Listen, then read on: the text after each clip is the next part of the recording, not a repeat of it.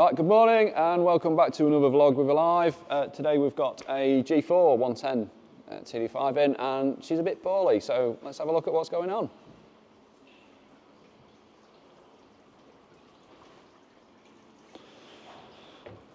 So, currently it's looking like a cracked cylinder head.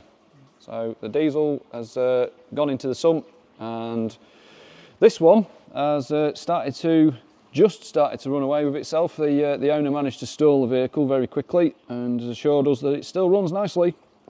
So what we're doing, well, Will and I are just disassembling the top end here. We've already found a crack in the cylinder head, so let's take a look at that. So this isn't an easy one to see, but we've got a crack just there. It goes right down into the bowl. So from at the bottom here, right up and across, and hopefully we can show that on the camera. And that's allowing fuel to spill out and mix with the engine oil, and then it ends up in the sump. So, and eventually what happens is the sump fills up with diesel that much that it blows past the rings and it combusts. And in some worst case scenario, you will lose an engine. And if you've ever seen that happen, maybe we can put a little clip of it happening in.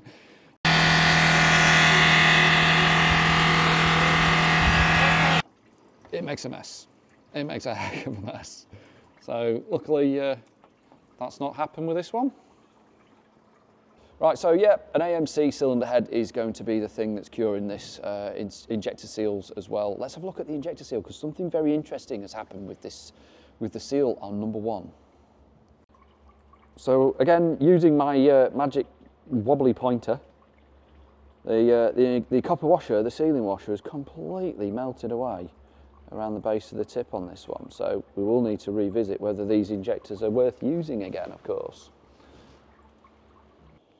Just having a look at these old injector seals. Ignore those ones, those are not genuine ones. We're fitting a genuine set of seals in it, of course. These just come with the packaging, with some of the kit that you get when you purchase an AMC head. So yeah, these O-rings, just show one, you can see what's gone on there.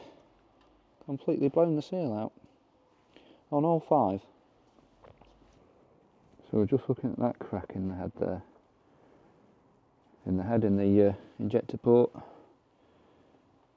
Quite an obvious one.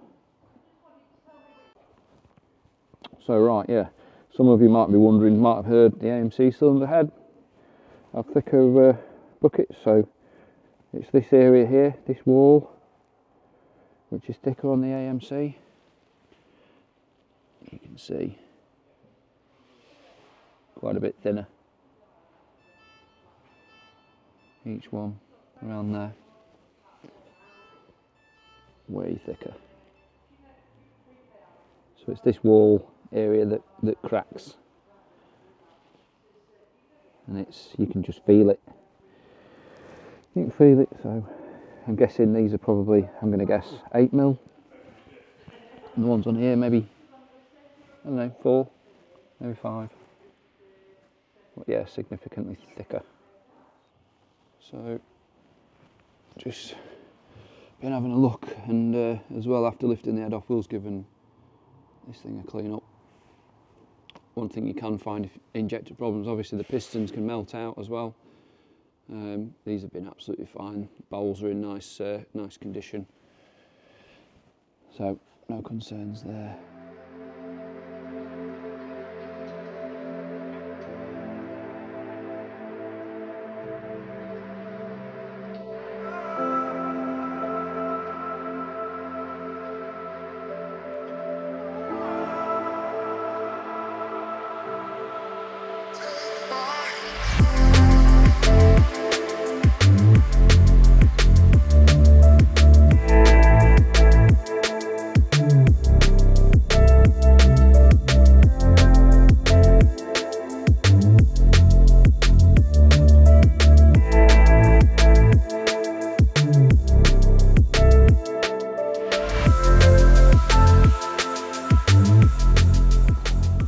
Right, so I've been off on another job whilst Will has carried on this one. cylinder head back on, all timed up, fresh gasket, etc.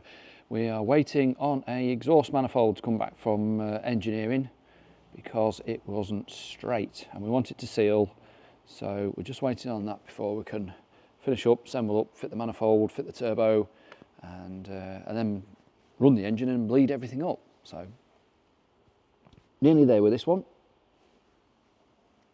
So yeah, Will's finished this one up just about. I think it's obviously we need a bleed up and a road test and then a sign off. But I had a suspension job in this morning as well, which was this 110. So a suspension job in and a stage 1 remap as well. So customers just come back from the road test, and yeah, I was quite happy with that one.